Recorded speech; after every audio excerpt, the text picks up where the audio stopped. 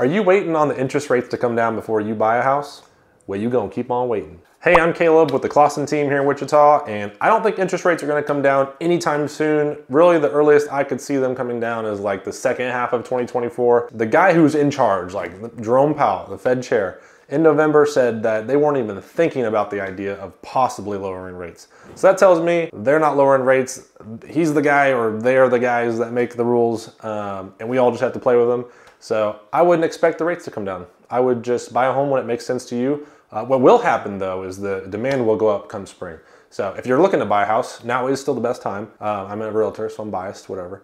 But if you're banking on the interest rates coming down to save on the payment, that is probably not gonna happen anytime soon. If it did, the prices would go up, sorry.